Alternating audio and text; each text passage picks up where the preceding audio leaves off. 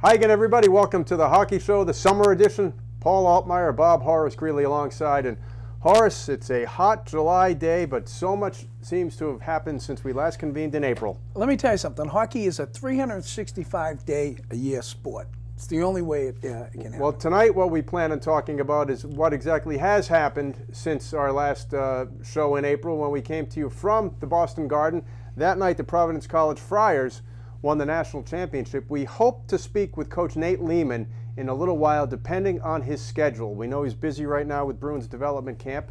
Also on the NHL front, the Stanley Cup champions, the Chicago Blackhawks. Yeah. And the Bruins have made some news and movement since then. Peter Chiarelli is out. Don Sweeney is in. Some questionable trades, and then some good free agent signings. So we'll wait and talk about Providence later. Let's start with the Blackhawks. So any surprise there? No, not at all. They were stronger, they were bigger, they're faster. They were the best team in the NHL. I mean, and the goaltending stood up, and they guys can put the puck in the net. Evidently, they've got a pretty good system where they can pick these young kids and bring them in and sign it, and that just hasn't happened with the Bruins, does it? Well, the scouting is terrible, I guess. They did make, amongst one of their many moves, the head of scouting was relieved of his duties. So Don Sweeney came in, and it seems like he didn't wait too long to make his mark. But back to Chicago, it's almost an organization that what's the word I'm looking for? They reload, they don't rebuild. Yeah, there you go. So part of that reloading, though, they'll have to find someone to replace Patrick Sharp. He was dealt to the Dallas Stars. Correct. Stars picked up a defenseman in the process. Does that make Johnny Oduya available? Because the Bruins still have a little bit of cap money to play with. So I'm not so sure that Trader Donnie is done yet with wheeling and dealing. No, I don't think so either. I think Chicago made some good moves as well. Those guys are getting up there in age. They must be like 27, 28 now, right? Mm-hmm. They're not young kids like they were. But yeah, they're reloading. And the Bruins, they once again, the scouting system. They get rid of some veterans, which they should have, and there should be more that are going.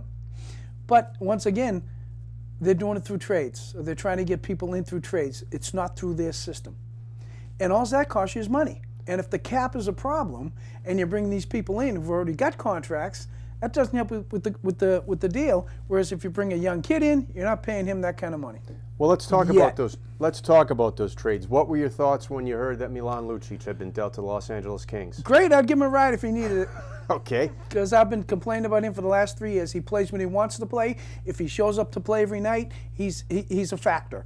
But to just skating around the neutral zone and just waiting for things to happen and getting the garbage goals, and I'm not garbage goals. No goal is a garbage goal. All goals count the same at 1 point. But go around a defenseman and put it upstairs or anything like that. There, his feet never moved. He always felt like it looked like he had cement in his skates. But when he wanted to play, like when Charlie Jacobs came in and reamed the team, all of a sudden he gets 3 goals in 2 nights. You know, you don't need that. You need to be self-motivated. Most of these guys make their move and make their statements on the last year of their contract. Gee, what a coincidence! Well, you know, part of that deal was they had to keep some of his salary. Right. They did pick up a backup goalie, Martin Jones, who they then used to trade to San Jose. Right. San Jose wanted him. Yeah. And they also got a defenseman, Colin Miller, who may or may not be part of the mix this year. You know, the Bruins still have to do something about defense before they drop the puck in April. In October. It's almost like LA didn't want to, trade Jones down the road because they'll come back and bite him. So the Bruins stepped in, took it, and turned it around and went the other way. What do they got for backups now? Bruins. They lost their backup goalie too, right? Yep. So they got Subban and the kid from Finland. There's also Jeremy Smith, I think. He's down there. Yeah. Well, unproven. Zane McIntyre too from North Dakota. Yeah. Once again, unproven. He's first year here. He's in the rookie camp, right? Okay, Dougie Hamilton and his trade. What were your thoughts on that? You know, when I first saw that, I said, why? He's young, he's good, he's strong, he plays well, but I suppose you got to give something to get something, you know? Okay. Paul? And he didn't want to be here. That's what people are saying. You know? Which, well, you know what? He didn't want to be here, but when they asked him to comment on it, he said, you know what happened in Boston stayed in Boston, and I'm done with Boston now. I've turned the page. And so there must be something that he just doesn't want to talk about. What could have been that bad for a kid his age, making good money, not the money he just signed with in Calgary, but good money? What was so bad here? And it's a team that, you remember when he came aboard, they were coming off 2 cup final appearances, one in which they won. Right. So how bad could things be? I don't know, but let's just recap. Can you name the last 3 unhappy players that left here? Hamilton? Sagan? Kessel? Okay. You see a pattern there? Okay. Well, Joe Thornton left, but was he unhappy? He allegedly cried when he found out he'd been dealt. Yeah. You know, Ray Bourque left, but I think they wanted to... Ray Bourque left because he wanted to leave. He wanted to leave, and they wanted to find a home from where he could win the Stanley Cup, and the Avalanche handled that for him. Well, is that really helping your team, though? No, because that trade panned out. I mean, has the Sagan trade helped the Bruins in the long run? Well, some of those guys are still pending, aren't they?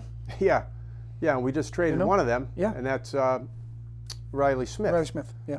So another one who's been dealt. So it's going to be a different team. You know, this team now... But it has to be, doesn't it? Well, it absolutely has to be. I mean, now they've got the hometown boy from Dorchester, Jimmy Hayes. Yep. 6'6", whatever it is. He's a big kid. They've got Bolesky out of Anaheim, who has at one point scored 20 goals. Another big kid, and he likes to think of himself as a power forward. Zach Rinaldo, like you said when I texted you the news, they wanted him for energy. Well, they were getting that from Sean Thornton, weren't they? Exactly my point. You know, they said, well, they got a tough guy to come in here, protect these people. You know what? First of all, how many fights are in the NHL in a year? All right? Take every team and add them up in a year. Used to get that in one weekend in a Bruins game. All right? You don't see that anymore. It's European hockey that we're watching, and it just doesn't happen. So now they go and get this other kid, this Ronaldo, tough kid, but you're looking for somebody who's tough, can play the 4th line, and can put the puck on the net. Gee, Thornton comes to my mind. Okay, I agree. But you know what? They're getting a guy a bit younger than Sean Thornton and Zach Rinaldo. Yeah, but Thornton could put the puck in the net. He could score some goals. Ronaldo's forte is definitely not offense. Right. It's banging people around. Right. It's going to be interesting. I have to say, as a fan, I was a bit skeptical of some of the trades because you were getting back draft picks and prospects. Then at the draft, they take 3 kids, and the last one, Senyshyn, everybody said he would have been available in the 2nd round.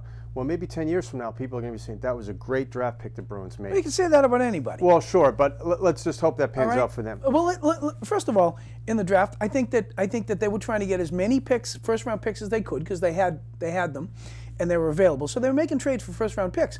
But I think everyone in the building knew that they were waiting to get those picks to say, okay, who wants them? So I'll give you 12 and 13 and 14, and you give me number 3, all right? Because that's what they wanted. They want the kid out of BC, you know. And everyone just sat there and looked at them and said, you know what? No, now you're stuck with them. And they knew that what was available on 13, 14, and 15, because everybody has their list, what was available in those positions wasn't conducive to what the Bruins needed, you know. And then you just talk about the tough guy that Ronaldo comes in. Is it really advantageous to have a tough guy sitting on the end of the bench in case you need him twice a year with a salary cap? I agree. Well, they still have a tough guy in Adam McQuaid, who is now back in the fold. He can drop. For how long? Another month? Well, you're always so skeptical. In the last 3 years, he's missed 80 games. That's a whole season. Okay. That's a whole season. True. And it was cute the way they did that. They go to the media and they say, Lucci's gone. Everybody says, oh, Lucci's gone, Lucci's gone. 2 hours later, oh, we signed Adam McQuaid for $5.7 million. Or 4.7. Yeah, well, you wait until the NFL comes out with the Brady ruling. That'll be at 11:59 on a Friday night. Yeah, well, $5.7 million. We just signed him. And then, you know, 2 hours after that, oh, Hamilton's gone. Or Hamilton went before Lucci's, whatever it was. They certainly tried to sneak it in there. But people realize, hockey fans say, wait a minute. 4.75 for him, and they offered Dougie 5.75? You know, that's a lot of money for him. For a commodity that, once again, he's a tough kid, not offensive-minded, which they have to get away from that defense now, that Chiarelli defensive plan that you know, if they don't score, we don't lose. Well, you know what? You got to put the puck in the net to win anyway.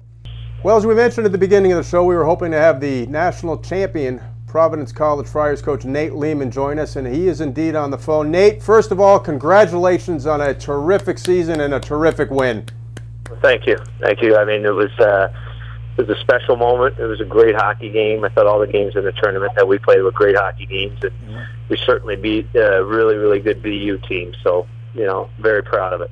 Yeah, as I mentioned to you in an email earlier, I've been part of I've been to about 20 Frozen Fours, but been working them for about 15 years, both Horace. This was special. I mean, my daughter's a student there, but you've got such a great bunch of kids, and it was such a great, just a great ride. And at what point during the year, whether it was October or March or even April, did you realize, you know, here we could really pull away? To be honest with you, we felt that going into the season. You know, certainly, I mean, I think you go into every season. But, you know, we went into high expectations for our team program. You know, to win the national championship way, because there's the teams are in college hockey right now that bounce here, bounce there. Our team this year, we struggled to score, forced us to get really, you know, better in a lot of areas. So we're really happy about that. And then, you know, at the end of the day, everything worked out for us. That was a great Frozen Four, and you know they get better and better every year, and the competition does get tougher and tougher. And looking at your past record with Union, they were a surprise, and they came along too, and they won it. Yeah, I mean, you know, I think that was a work. There's a lot of years of building their national championship team, and I was fortunate to be part there. And then after I left, Rick Bennett, you know, took the program to another level. The underlying factors, you need to have very good players, you know, and I think both at Union. There's some that you know help win the. Don't cut yourself short here. You were part of that recruiting as well. I was part of a staff. I mean, there's three. You know, in college, there's three guys that do the recruiting, and you know, all three guys are working hard all the time. And some guys you're still guys, but you know, really, it's. You know, recruiting is the lifeblood. Recruiting is the lifeblood of college hockey. I mean, you're not going to be good if you don't have the players. So much time is spent on recruiting, and to do that, you need great assistants. So if you got great assistants, you get great players that make everyone kind of look good. Yeah. Well, speaking of recruiting, it seems like you got the bullseye on your back this year. Everyone's going to be aiming for you, and you have to keep up with the consistency of being able to accept the challenge and overtake it. How's it looking for Providence down the road? Well, I like our team coming back.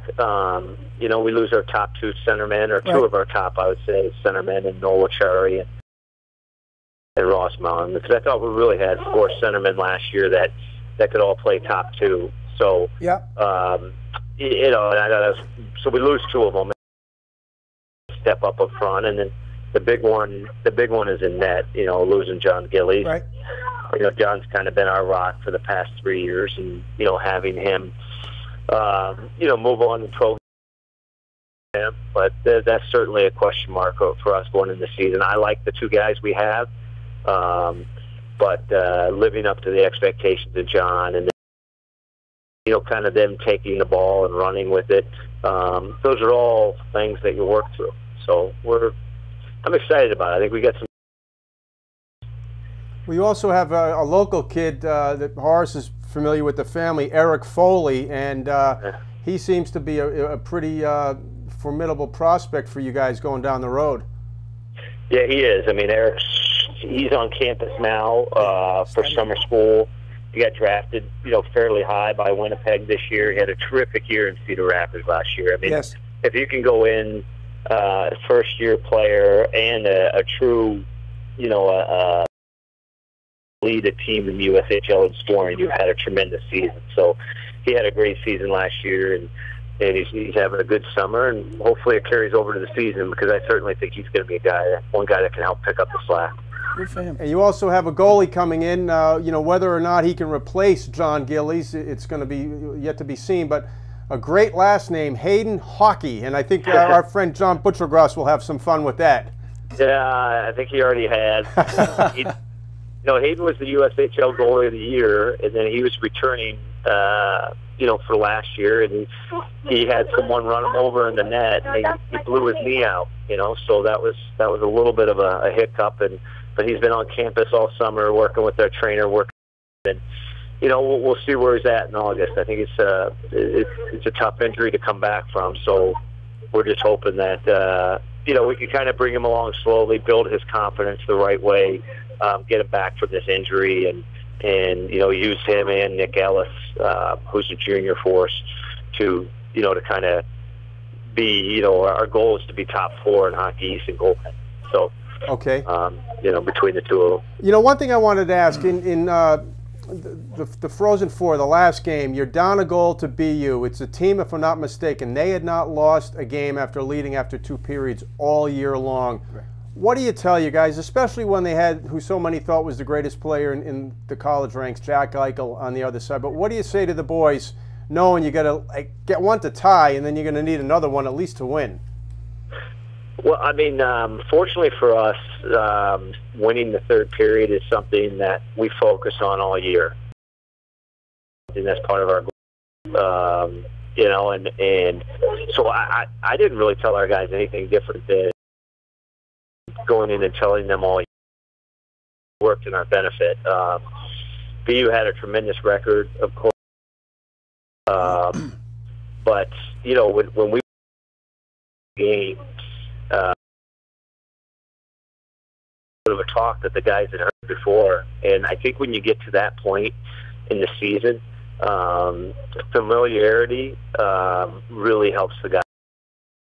Tough to throw something new at curveballs or adjustments and things like it. You want to keep it simple, you want to keep it easy for them, and I think that because this is where we're at. We want to win the third period. These are some of the minor things we're going to do it. I think the guys gained a lot of confidence, and I think we were really able to get our feet going in that third period and put a little more pressure on their D in the neutral zone, and I think that got us on our toes and got us rolling a little bit. Well, one thing that I found so impressive in that third period, I was focusing on when Tom Parisi dumped the puck in. And, you can call what you want. It was an unfortunate goal given up by Matt O'Connor. But I noticed to a man, from yourself to all of your players, nobody really referred to it in a disparaging way. It was, a lucky. And I think that speaks volumes about, the type of program you run at Providence. Well, it's funny. You spend some time thinking about it in the summer and reflecting on things. And we in the first half of the season, and even some games in the second half in the playoffs, really shows we're getting what we wanted, and it just wasn't going in for us. Actually playing great hockey, and then we go into the NCAA tournament, and we ended up scoring goals a game and leading the tournament scoring, but over the course of a season, those, you tell your team that, these bounces are going to even out, guys. We're going to stop hitting posts and pucks are going to go in for us. Eventually these bounces got our way.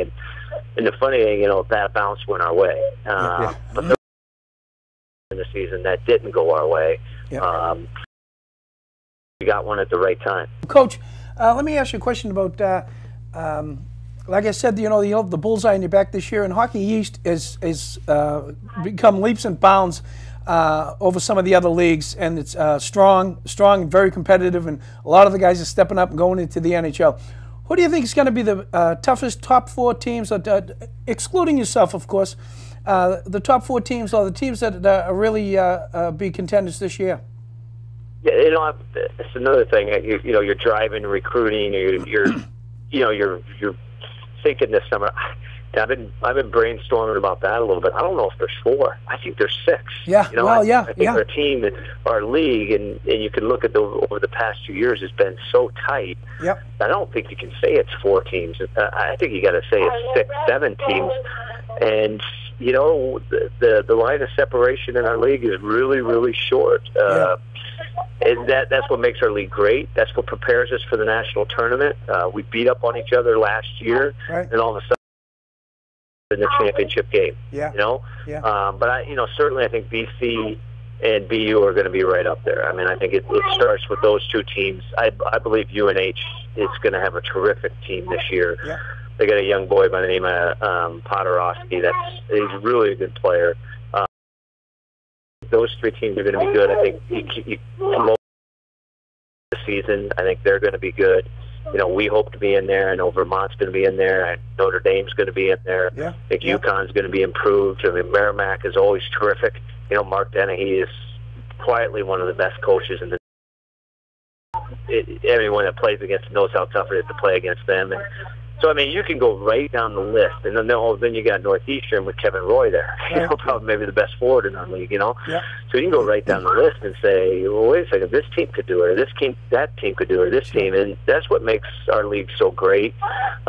If you looked at the number of kids drafted in the draft recently, 26, you know, with Hockey East ties. Yeah. The next closest league was 10 with the Big Ten. And I think, you know, our league it's a great league. It's a battle every night. It's competitive every night. It's great coaching. It's great players. And it really makes it a good product to watch. Speaking of Hockey East, Coach, I know that back in the late 90s, and a volunteer assistant coach with UMaine, I think a safe bet to say Sean Walsh had a profound effect on how your career has come about. Is that true?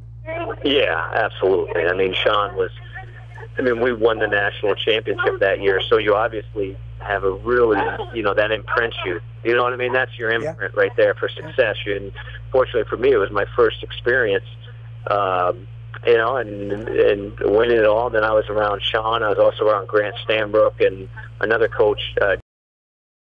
Those guys are exceptional coaches, and it was. I was really fortunate to break into the business that way and be around such great coaches, and Sean did in his time, winning 2 national championships and taking, you know, Maine to being a perennial powerhouse. It's pretty terrific, and he's a pretty special coach there. Now, Coach, I know we're going to wrap things up and let you get back to your family. You had mentioned you were at the Bruins development camp. What can Bruins fans look forward to seeing your former player, Noel Ashari, in the black and gold? Noel's a heavy player. I mean, he's a heavy player. That's, you know, I think he's going to be in probably a grittier role. I think he's going to be in Providence most likely this year. Learning the pro game and developing his game, and hopefully he continues to get better and he gets the opportunities in Boston. But, you know, from working the development camp, I think their future is really bright. There's a lot of good forwards there. You know, the first round picks look really good. I mean, they're young, obviously, but they look really good. So, you know, I think Bruins fans are, you know, have a bright future. Excellent. Is part of your future going to include a trip to the White House? I don't think so. You know, like when President Obama took over, he's really not. He's not really been open to sports other than basketball and football visiting. So a little bit of a downer. I think Union got denied. They did get denied. Yes. Denied. I don't know about Yale, but we've been working. And wow. You know, it is what it is. You don't control those things, and that's awful. You know, we got a pretty special night of our team getting back together, and we're having a lot of. You know yet what date the banner raising will be? The banner raising is going to be against Holy Cross, which is Friday night, I think the second weekend of the season. Okay, excellent. Yeah. And finally, before we let you go, every time the Frozen Four comes about, when Bob and I are doing our stats stuff for ESPN, we ask Barry Melrose who he likes, and I vividly remember he said, I like Providence College. They're built to win it this year, and boy, was he right. Yeah. Yeah. Well, you know, again, like we struggled scoring for a long time, but we were doing the right things, and we were getting our chances, and we stayed after it. And you got to give the guys a lot of credit, because at the right time we were playing the right type of hockey, which I kind of, big, heavy hockey, and we were able to score goals, and we were able to, find a way to beat some really good teams and do something pretty special. But I'll buy Barry lunch the next time I see him for that. Nate, thank you so much for your time. Enjoy the rest of the summer, and best of luck in 2015-16. I appreciate it, guys. Thanks for having me. Coach, Thank good you, luck. Coach. Bye-bye. Okay, bye-bye. So, national championship coach Nate Leaman sounded like he had one of his 3 boys with him. Maybe the duties were done at the Bruins development camp, but like you said, they will have a bullseye on them going forward. Yeah, I mean, I think everyone that reaches that height does, because even if you're not having a good year, you want to say, yeah, we beat the national champions, and he was poolside with the kids, that's for sure. Yeah. But it was nice for him to take time out to give us a little information, a little insight on Providence. And for you hockey fans, Providence is right down the street. National championship. Take time out, bring the kids down. It's a great take. Well, you know what? There is so much great hockey in this area. We say it time after time after time. BU, BC, Harvard, Northeastern. You can even go down to D3. Curry. You've got schools in Boston. You've got UMass, Dartmouth. There's a plethora. That means a lot of great college hockey options for you to partake in, and that includes the junior hockey. It's inexpensive as well. Yeah, inexpensive. Quick note on high school hockey. Since we last convened, guy we actually saw back in Marlboro when we went to the Bruins alumni game as part of the Fisher House charity event. The coach at Catholic Memorial, Billy Hansen. Let go. Yeah. As well as the athletic director. Yeah. I don't know what happened. Maybe some folks want a national championship every year. Even down in Rhode Island, you would hope they don't win them every year at Mount St. Charles. Not Bill Belial. He can't even do that. Yeah, you would hope that's the reason. But he's had some problems there anyway. He got suspended a few times for practices. Was that the deal? Breaking MIAA rules the or whatever? holier than thou MIAA. They didn't have their blessing for the, who pays their salaries too, I'd like to know. You do when you buy a ticket to walk into playoff games only. Okay. To go back to what Nate Leaman said, that annoys me to no end. That basketball, and it's how many guys on a football team do you have to get cleared? And it's not like you just show up to the White House and you come in. There are background checks. There's a lot of work. A football team with coaches and everything must be at least 100 people. Hockey team, maybe 40. And let me ask you a question. We read that police blotter all the time. Talk about background checks. You know what? Are you kidding me? Speaking of that, now that you bring it up, why wouldn't I? It's the best part of my show. Just get right into the police blotter. We are going to kick this off with the National Football League. This is a beauty. The Buffalo Bills happen to have one of the worst offensive lines last season. That's true. And their new coach, O-line coach, Aaron Cromer, was supposed to help change that. Well, Cromer was arrested in Florida over the weekend for allegedly punching a boy in the face after he used his beach chair and then threatening to kill the boy's family. And this casts a bit of a doubt on his future with the Bills. He has been put on paid administrative leave, which is a gig I'd love to get. I was just going to say, first of all, how do you get on paid administrative leave? And second of all, you think it might affect his job that he's going to kill a guy in his family? Well, all I have to say is this. You never hear of Bruins assistant coach Joey Sacco threatening to kill people, do you? No, or Aaron Broughton. Nope. Gilbert, Arizona, former NFL quarterback Donovan McNabb has been arrested in Arizona on suspicion of driving under the influence for the second time in 18 months. McNabb told officers he had just left a sports bar and was driving home. He then rear-ended the wife of a policeman, her car rather, and he appeared to be impaired. He has not been found guilty in the case, but in March of 2014 he did plead guilty to a DUI violation and spent a day in jail for it. If he's found guilty this time, he'll be in much deeper trouble. And he's also been taken off Fox TV and NBC Radio as well. So that's Donovan McNabb. Do you recall Peter McNabb in such debauchery? No. Let me ask you a question. Now, if he wins the national championship, if he was on the championship team next year, would he be at the White House? Yeah, maybe. Miami Beach, Florida. Green Bay Packers tight end Andrew Quarles was arrested last week after police said he fired 2 shots into the air during an argument outside a Miami Beach parking garage. Police say a witness reported that Corliss was riding in a black Porsche with 3 other people around 5 in the morning Saturday when they pulled up to a car full of women. The football player and another man approached the car. A conversation escalated, and witnesses said they heard women yelling for Corliss and his friend to leave them alone. That's when Corliss pulled out a handgun and let 2 shots rip into the air. Corliss and the driver of the Porsche fled but were found later, and the gun was recovered, the affidavit states. So Corliss, Andrew Corliss, charged with discharging a firearm in public. Has Andrew McQuaid been charged with anything like that? Did he own the gun? Was it registered? They didn't say. No, of course they didn't. Certainly hoping so. Yeah. Charlotte, North Carolina. Police records indicate Hornets guard P.J. Hairston was cited last month for driving with a revoked license and expired tags, speeding, and driving left of the center line. It's the 3rd straight summer that Hairston, who is only 22, has had legal troubles. 2 years ago, misdemeanor marijuana possession and driving without a license. Those charges were dismissed when he provided a license and did a drug assessment course. Last summer, misdemeanor assault at a pickup basketball game in Durham, North Carolina. Those charges were later dismissed. So P.J. Hairston seems to have fun-filled summers. Do we ever hear of P.J. Stock running afoul of the law? P.J. Axelson, either one of them. Nope, nor P.J., who was on the ice at Bruins development camp yesterday. Yes, he was. Yes, he was. Bloomington. Isn't it interesting? It's just a point. Interesting. These guys are beating up people, and everything just gets dismissed. Yeah. Yeah. Bloomington, Indiana. Indiana University football player Antonio Allen has been arrested and charged with several felony drug offenses. Charges include dealing heroin, dealing cocaine, possession of heroin over 10 grams, possession of cocaine, maintaining common nuisance. He is currently being held on $75,000 bail, plus $1,000 surety cash. Sure. Now, have we ever heard of Providence college hockey players maintaining a common nuisance? No. No, not at all. That's why they're national champions. Let me ask you now, would you just repeat the charges again? Yes.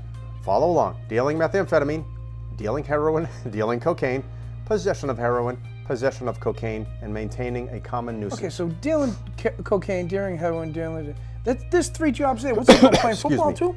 Yeah. Boy, he's a busy guy. Well, we all heard about Brandon Spikes. Oh!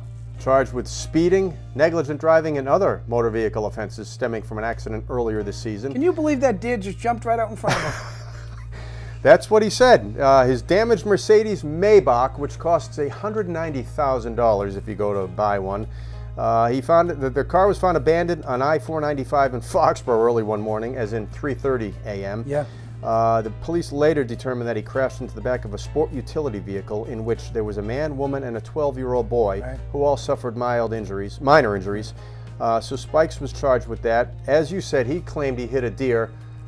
The Massachusetts State Police aren't going to be fooled with that. There was no deer hair in the grill, no deer bones scattered, no blood deer anywhere, marks, deer teeth. No. So Brandon Spikes lying to law enforcement officials. You know, that Frozen Four we just talked about, Brandon Tanev scored the game-winning goal for Providence. That's right. He hasn't been cracking up any $200,000 cars and leaving them on the side of the road, has he? And telling the tall tale. Telling the tall tale as well. This is from Salt Lake But he's City. gone now. Excuse me? Spikes is gone. Oh, yeah. They wasted no time getting him out. They got rid of him in a heartbeat, yeah. Salt Lake City, Utah quarterback Dominique Hatfield has been arrested on suspicion of robbing a man who planned to buy an Xbox game console from him. Police state that Hatfield met the man at a car wash when responding to an online classified ad for the Xbox. It's then when Hatfield pulled the knife and made off with $180 cash. He was later arrested when he returned to the car wash after the victim's wife posted as an interesting buyer online to set up a meeting to purchase 2 phones that had been advertised, according to the police. Those ads were listed under the name David Wilkins. So police had been alerted to the earlier robbery. They grabbed Hatfield at the car wash and held him until the victim arrived and ID'd Hatfield as the person who stole his money. Bail was set at $50,000 for Dominic Hatfield. Did Dominic Hasek ever rob people at knife point? Not at all. No. Not at all. He now, did not. what's he do? Excuse me. He is a cornerback at Utah University, University of Utah. Now, once again, let's say the average tuition is 50. We'll round it up to 50 grand. Yep. He's making 200 grand. Yep. for playing football in college, and he's got to go out and rob somebody of an Xbox at knife point. Yep. And finally, we have been accused in the past of being partial to hockey players. Well, a hockey player has made the police blotter. Yep. But it's one hockey player. Yeah. Well, okay. Jared Stahl allegedly had OxyContin at the border. All right. Allegedly. Yep. I don't know all the details, but this is different. This is Ryan O'Reilly. Okay. Just 6 days after signing the richest contract in Buffalo Sabres franchise history, Center Ryan O'Reilly was arrested last week and charged with driving a motor vehicle while ability impaired and leaving the scene of an accident after his pickup truck reportedly rammed into a Tim Hortons. Get yourself together, you know. He drove it into a Tim Hortons in Ontario. Was it a drive-thru? It is now. The incident took place early one Thursday morning about 4:05.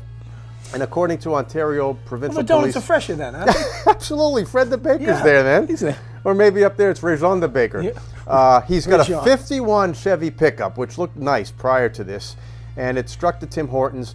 O'Reilly allegedly drove the vehicle for a short time before abandoning it and moving on foot with an unnamed male passenger. So, my question is this. Could the unnamed male passenger made O'Reilly ingest the alleged alcohol and then grab the steering wheel because the unnamed passenger wanted a hot coffee at 4:05 a.m. And he was probably bringing a truckload of crullers down to the church. Yeah. The church bazaar to sell and raise money.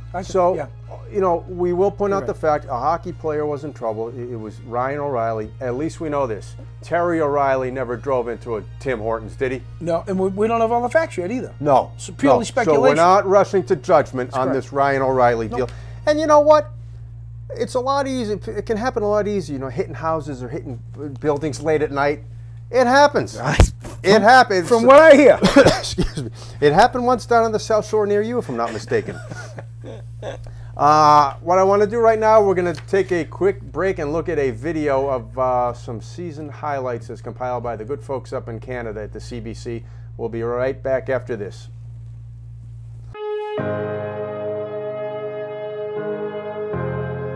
Stanley Cup has been an incredibly tough trophy to win. You never know when you're going to get this chance again. Winning would be incredible.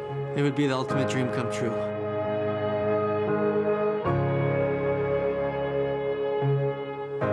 So long, farewell, but not goodbye. I know we'll meet again. I believe in every one of you boys. Let's go. 'Cause I've seen in your eyes the spark that lights the dreams of Rocket Man. We are experiencing severe whiteout tonight. Tarasenko scores! Oh my! That is a huge moment in this game. A minute into the sixth period, they win the game. Hey, keep pushing, guys. Keep pushing, boys. Come on. And I don't know if I'll make it. All I know is that the sun keeps on shining. We'll see you Sunday, boys. So I ride the way that takes me to that time when we were young. You were always number one. Good luck. I hope you achieve your goal.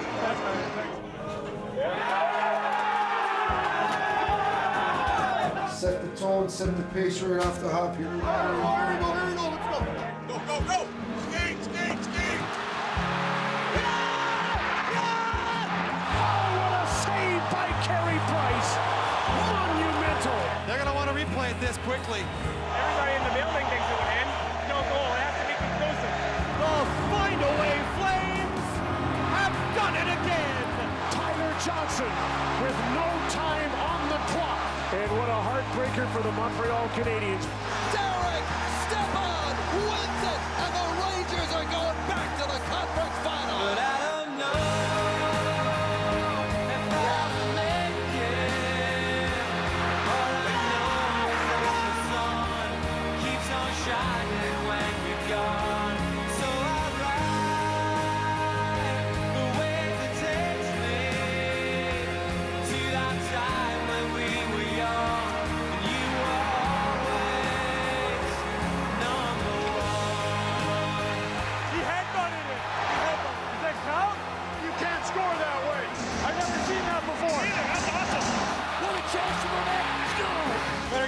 Girls Roller Hockey Championship.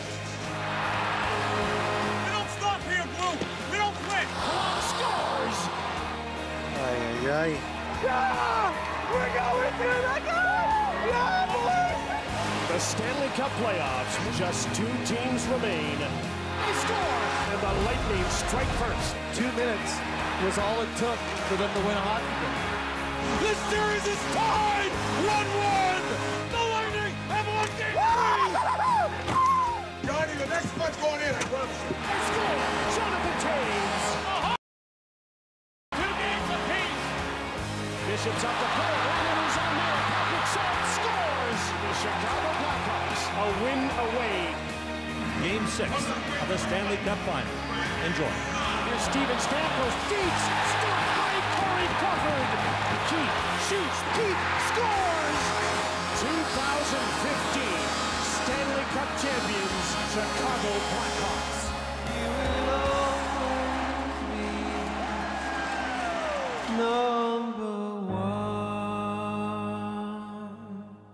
So a little compilation from the masterful video production people at the CBC.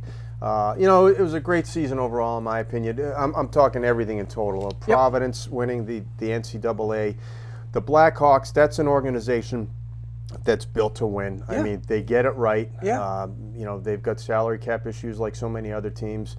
You know, one thing, I was watching the draft and I heard, and it was from a commentator out of Canada, mentioned that Peter Chiarelli left Don Sweeney with quite a cat mess. And I get a little nervous hearing that because they both went to Harvard.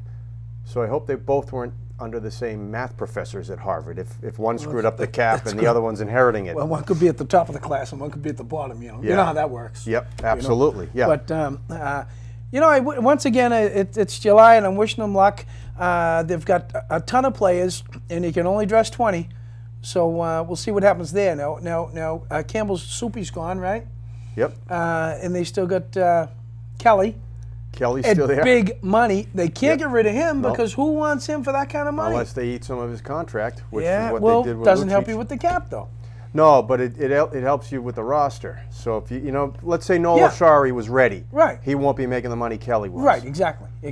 Speaking of that, the cap. How about trading Savard for the $4 million that he's worth, so that someone can add it to their cap, so they can get over the bottom cap. So I'll give a brief synopsis. I didn't go to Harvard and do the math program there, but there's a cap and there's a bottom cap, and you have to pay above the bottom cap. Like you can't pay $200,000 for your team because you're going to have a junk and nobody want to go, and it doesn't help the league.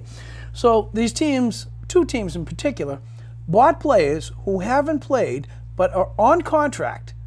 So they bring them to their team. They put the $4 million on their cap, which puts them over the $20 million or $23 million, whatever it is right now, and they never use the player. Talk about circumventing the system. Well, it's happened with Toronto and Nathan Horton's contract. Yeah. It just happened with Arizona picking up Chris Pronger's contract, which I think is the biggest of the 3 we've mentioned. Right. And it's, like you said, it's circumventing the cap. Yeah. I mean, something should be done about that. Well, we've got to get the commissioner to get on that. Yeah, I suppose. I'll give him a call. What would the hockey show be without showing some fights? Let's show a few fights, and then we are going to come back on the other side of this pugilistic activity to wrap things up. Back after this. I like that talk.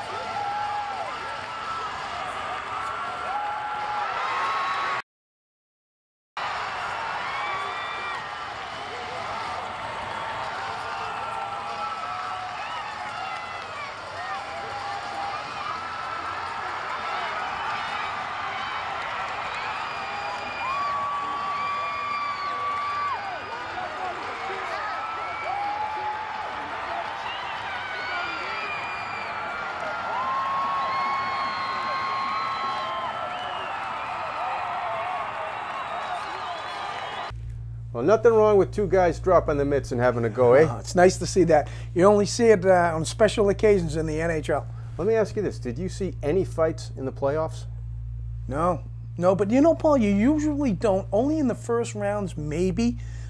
Teams that don't feel like they're going to go somewhere next year or whatever. But in the finals, it's more important to get the puck and get it down the other end. And nobody has time for that stuff. You know what I mean? Nobody has time for it. But the point is, I don't know if they need tough guys in the league anymore. I really don't think so. Well, and maybe depending not the fighters, money and everything yeah. else, you know. But it's gone to European hockey. It's what it is. And we didn't see fights, but I mean the player. And I hear this from basketball fans. The NHL playoffs are light years more exciting than the NBA playoffs. Of course. And I hear that time after time after time. I do want to pontificate on one thing. I was just doing some lacrosse video work, and I don't ever want to hear anybody mention hockey parent again, because I saw some behavior from lacrosse parents that was not exactly exemplary. I saw one father who was asked to leave leave the field because he wouldn't shut up with the referees, and he was proud of the fact he'd been asked to leave, even though he was right. I saw another woman screaming at her husband because he had done something wrong, and then the amount of parents that happens all the time. True, but not in public on a lacrosse field. Oh, all right. I know. And then the amount of parents that think they can officiate lacrosse games. I mean, folks, let your kids play. Let the referees officiate. End of story. You want a referee, take the course, take the test, put the uniform on, and get out there and do your best abilities. Then another thing, and I'll just get off this horse after this soapbox. A kid's coming in, and this was girls lacrosse. Kid comes in to take a shot, sails it right up and over the goal, and the kid said on the sidelines, "Oh, nice save." And then the mother said, "Oh, well, she didn't save it. It went up and over her." I said, "Well, you know, I didn't say that, but first of all, lady, the goalie was in position. That's why the shooter shot it high. She had nowhere to shoot. So give the goalie some credit." All right? Nothing wrong with that, eh? I got no comment on that. Okay. All right. Closing thoughts. All right. I wish Providence the best. Hockey East is great. The Bruins need some work, and they got to put the puck in the net. That's it, brother. With me, congratulations to Nate Leaman. He has put Providence College on the hockey map forever. He has joined legends from that school, such as Lou Lamoriello and Brian Burke. Together, he will walk forever with them. As far as the Bruins, I think Claude Julien will be on a short leash. We will see what happens come October. But until then, folks, we're going to wrap this up. Our thanks to everyone at NCTV. I'm Paul Altmeyer. He's Horace Greeley. As always, good things happen when you go to the net.